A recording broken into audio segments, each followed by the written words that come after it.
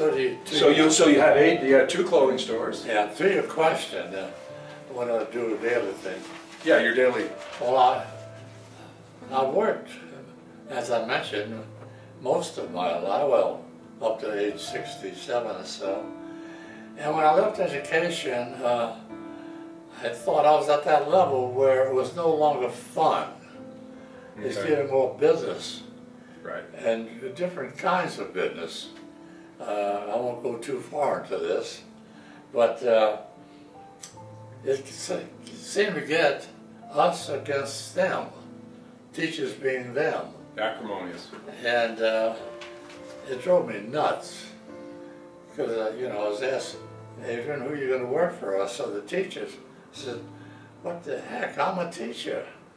Yeah. And if you don't have that spirit, how are you going to make a good administrator? And so, anyway, got turned on to that. So I got my doctorate for University of Southern California, and made contacts at a great school, particularly in education. And when I told them, they found out I was going to leave education, they offered me a job. I probably remember the faculty, some lesser point, I guess, or else place me in Southern California. I said, no, I'm leaving entirely. I'm a new lifestyle. So my wife agreed heartedly. So that's without one day's of practical experience in business, retailing especially. I took on, with the help of Gloria and Bob Egan, but Gloria was my student in 1956 at Fremont, and they had 2 stores already, and so they gave us some advice, and helpfully. Many people know Gloria Egan, Gloria Card, as I made it, from class of 60, especially would know her, for those who went to Benna High School, where she went. So we decided, let's have a complete change of lifestyle. Because some philosophers say, and I adhere to this to some degree, there's the only thing constant in life, changing is the only thing constant in life. Yeah. Well, and so we took them on that, and whole new venture, one of the greatest decisions of my life, because it gave us a new beginning, a new life, new lifestyle. I kept my endeared friends in Sunnyvale, and became a whole new era of friendships. I got heavily involved here in Saratoga. In 1990, I was Citizen of the Year, as I was in Sunnyvale in 1965, and in Chico in 1948. And so that opened up a whole new life experience. And at that time, you were 67 years old? Yeah, when I retired, yeah. So I'm just saying that for anybody out there that's watching this that is anywhere near that age, here you started a whole new chapter. That was our purpose in getting out. I got tired of working with politics and working standard deviations and standard scores and statistics, and doing it directly, which I had the opportunity when I first went to the district office, because I had envisions of a whole new curriculum, not a new curriculum, revised curriculum. Sure. And so that was a change there, but then that got more political as the time went on. That's how I moved from it. Yeah. And it was a tremendous decision to change our lifestyle, and we did. So speaking of lifestyles, just to let people know, you currently are living. Yes. In. Badly. But you're at a beautiful facility here in Saratoga, and you've got your meals are taken care of, and this is. Yeah, well, became incapable of caring for myself, and so I had to give up my home. We lived 17 years in the villages. Very beautiful environment. not for me any longer. But that's on the east side of San Jose with golf course, and it's like a retirement. It is a retirement. It's a recreational retirement. Right. Swimming pool is over. But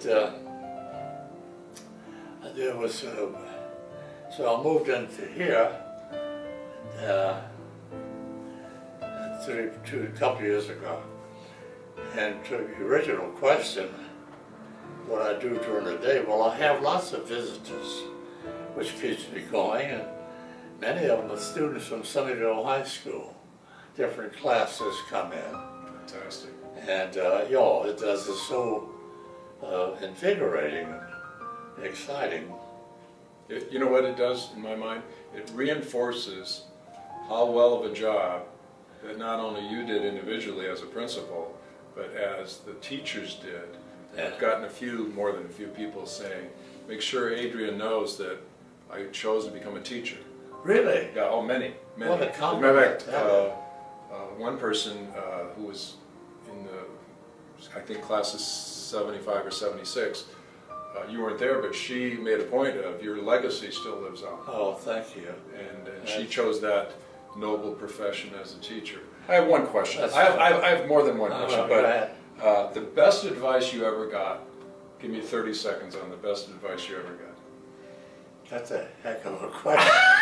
And wait, while you're thinking about that, I was going to ask you, it takes a big man to admit that he has weaknesses. Oh yeah.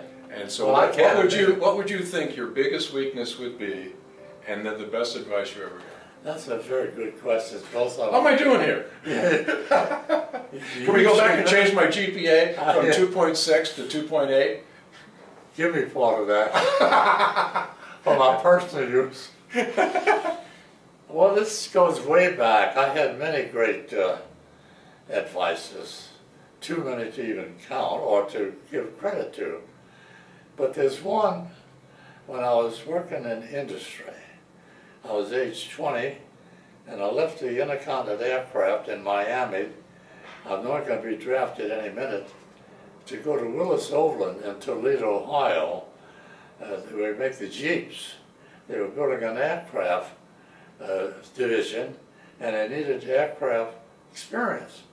All those guys were auto, which tolerance and building is much stricter in aircraft.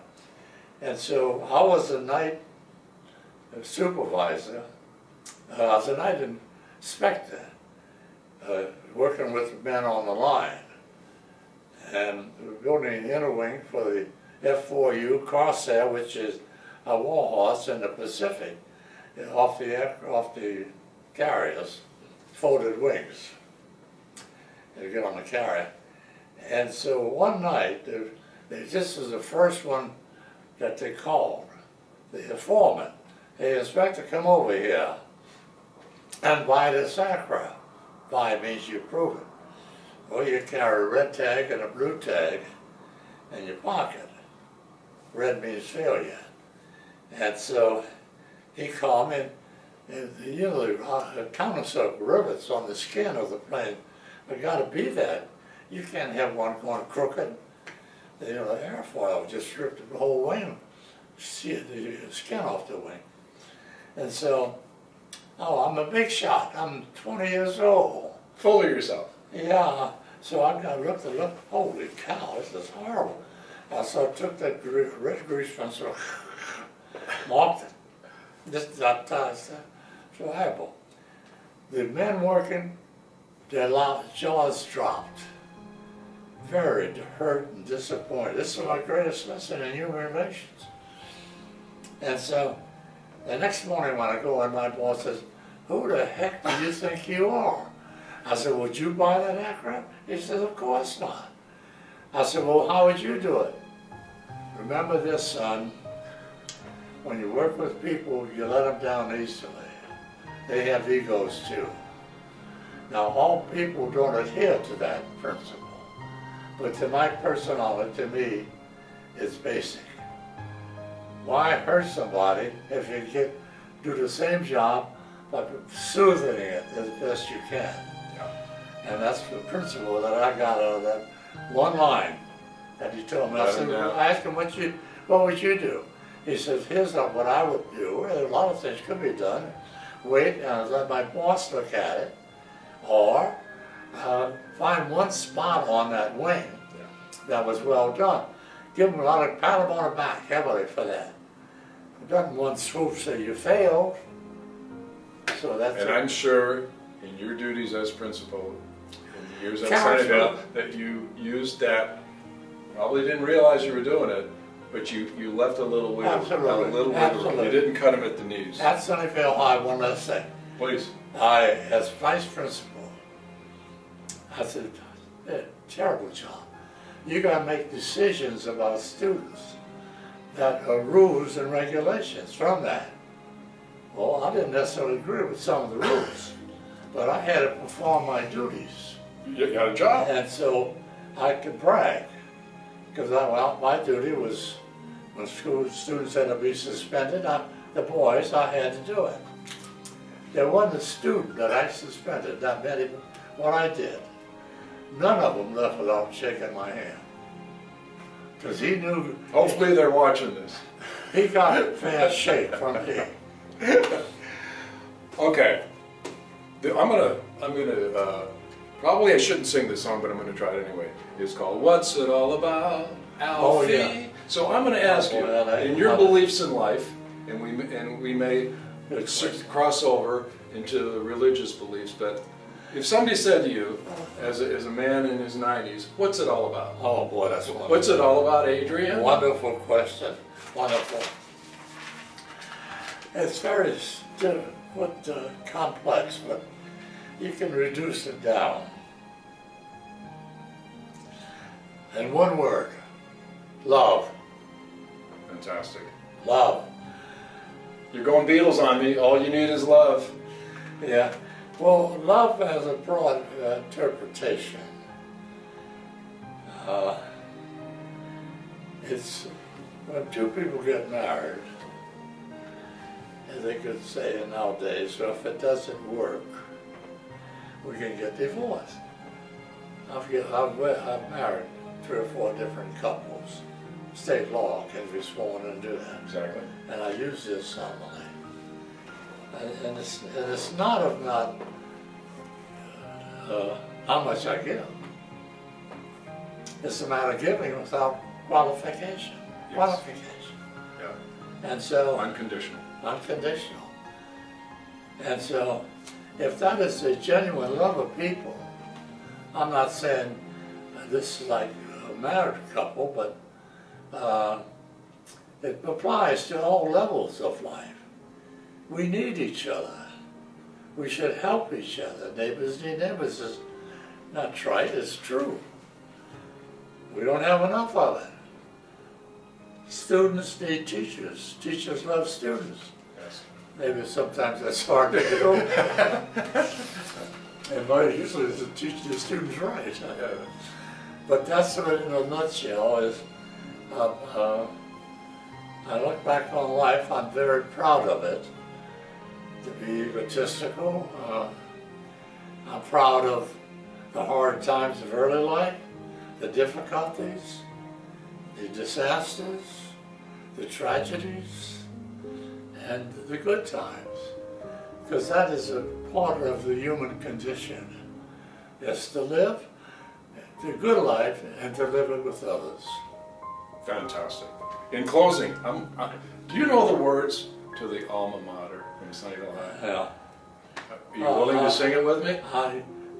You go ahead, you take it. All right, I'll start and you jump in. Hail. All hail to alma mater, all hail to Sunnyvale High. We'll always remember as time goes flying by, the blue of the ocean, the white clouds up above. Big finish. The blue and white of Sunnyvale High, the school we love. Well, hallelujah. Hallelujah. You know what? You said something. something 3 minutes ago about adhering to your principles. I'm going to adhere to my principle by Principal Stanga. Thank How's you. that for adhering? Thank you. Yeah, this has been great. I know you can't do it. You got to edit that, I know. Fantastic. Fantastic. There's my awards up there. I'm going to get those. Because I mentioned them.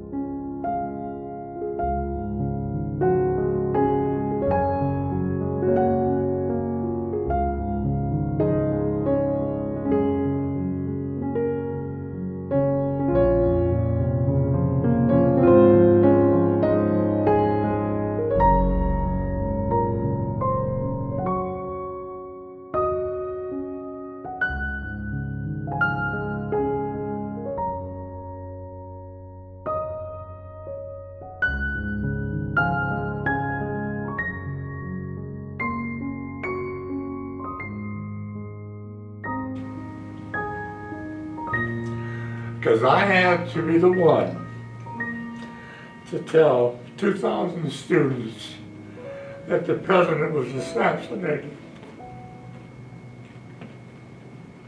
Excuse me.